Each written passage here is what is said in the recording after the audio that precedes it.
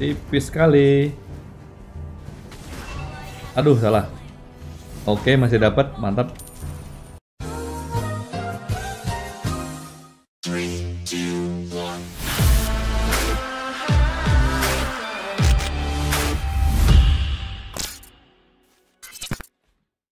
Halo guys, selamat datang dan kembali lagi di channel Riana Kera. Jadi di video kali ini kita bakal lanjut lagi ya bikin konten, dan konten kali ini kita bakal penuhin beberapa requestan dari kalian yang komennya tuh kebanyakan minta gameplay dan build terbaru dari Helcurt gitu guys. Nah, Helcurt ini kadang-kadang suka di ban, kadang-kadang suka lepas juga dan nggak di pick sama sekali guys ya. Jadi semoga kita bisa dapetin Helcurt untuk game kali ini nih, rekordan pertama gua. Dan di sini langsung aja buat kalian penasaran gimana gameplay dan juga build terbarunya, kita langsung aja menuju ke dalam draft pick-nya. Oke boy, di sini kita udah masuk ke dalam draft pick-nya dan HC kita udah dapetin guys ya. Jadi seperti biasa untuk emblemnya kita pakai emblem assassin, talentnya kita ambil yang killing spree. Untuk battle spell sih di sini paling bagus dan paling oke sih masih pakai petrify guys ya. Jadi biar kombonya tuh tepat gitu guys. Oke ya, tanpa lama-lama lagi kita langsung aja menuju ke dalam in game-nya. Let's go. 1 hour later.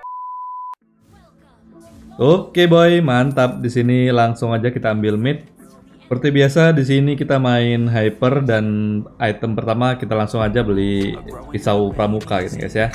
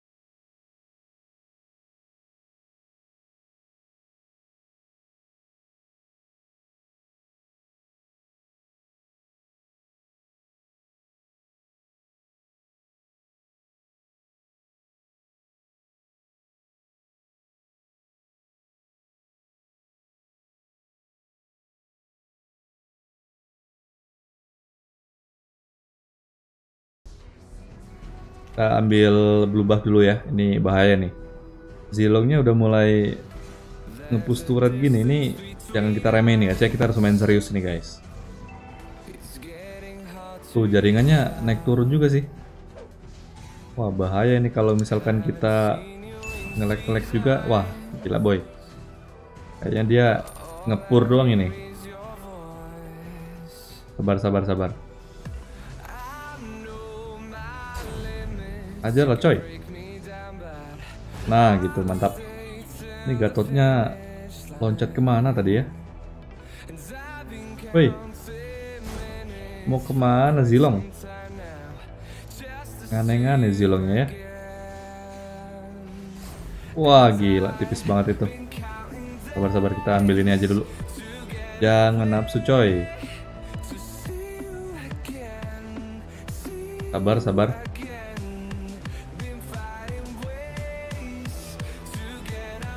Sabar dulu, kita tunggu di roadnya. Ini mana di roadnya? Oh itu masih di bawah dia. Ayo, gasken, gasken. Gasken, gasken. Trot. Mantap boy. Kali cerot mati dia boy. Apalagi ke Rafaela atau enggak Theodora ya, langsung hilang dia. Nyawa langsung hilang deh boy. Ya dapat turret. Biasanya tuh kalau pakai Helcurt tuh selalu dirusuin terus loh. Ini merdeka banget kita guys. Wah nggak mati dong Theodoranya. Sabar dulu coy. Terlalu diving kita.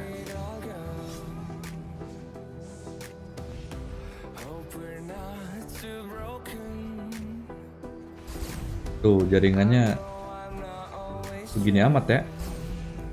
120 coy. Jadi ini saya main itu nggak sesuai sama gerakan tangan guys ya. Ini kalau kalian bisa ngerasain sih, wah delaynya sih gila sih ini. Mau kemana? Wah, AFK lagi ya. Jadi gue mencet apa, yang keluar tuh apa gitu guys. Oke. Pantesan mereka tuh rada-rada aneh gitu guys ya. Bisa jadi nih jaringan juga sini ya. Wah ini nggak berubah-berubah lagi, 120 terus. Coba kalian komen guys ya kalau kalian ngalamin kayak gini juga tuh kenapa gitu guys. Emang dari servernya atau dari jaringannya ya. Soalnya kayak gini tuh jarang-jarang loh guys. Biasanya tuh 120 naik turun lah ya. Ini konstan loh. 120 terus.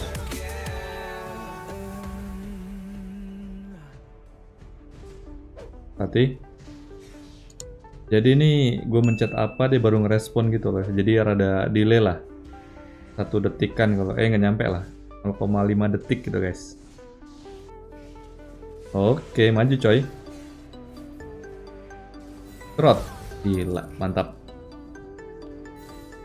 Gatornya mati dong.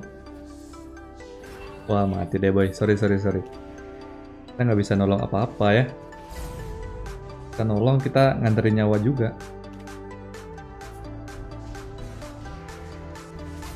Ini kadang-kadang ya Mobile Legends ini bener-bener nggak jelas gitu loh guys. Pingnya tuh tiba-tiba 120 tapi konstan gitu kan. Jadi enak banget mainnya guys. Wah salah lagi. Lah ya, biarin lah ya. Kita ngusir aja guys. Biar dapat si buffnya ini nih. Datang lagi si panda ini. Dapat kan. Aduh mental-mental lagi.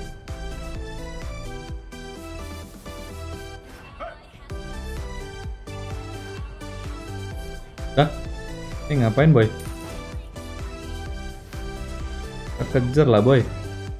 Ngapain nggak dikejar ya? Dia aja tuh diem tadi guys ya, kalau kalian bisa lihat ya. Dia diem dan nggak tahu kenapa tuh tadi guys. Baru ngerespon gitu dia. Mantap ya. Trot. Waduh udah dibunuh lagi sama si Valirnya.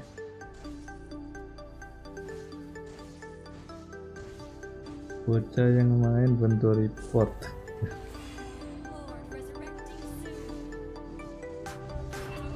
Why? Ini kita harus bantu coy. Kita harus ngebantai semuanya yang masuk ini ya. Mati tuh. Baru dilompatin sekali. Aduh, kena petrify lagi coy. Telat kita pakai petrify kita. Pakainya oh ya petrify ya kayaknya ya. Oke boy, kita lanjut lagi ya. Guna lu zilong. Oh, zilongnya sih bermasalah ini ya. Nggak tahu dia nge-troll, nggak tahu emang jaringan dia loh. Ups, beberapa Noah. Ini nge-troll sih kayaknya sih ya. Ya udah, kita bantai boy. Trot, aduh, malah dapet Valir. Udah pakai ulti, udah pakai 1-2 skillnya ya. Malah yang dapet Valir coy. Sabar dulu boy, ini kita harus end sih. Ini udah cukup lah ya, 12 menit ya. Biar nggak usah panjang kan. Oke, kita langsung lord aja lah ya. Ini susah banget kalau nggak ada lord. Biar cepet juga nge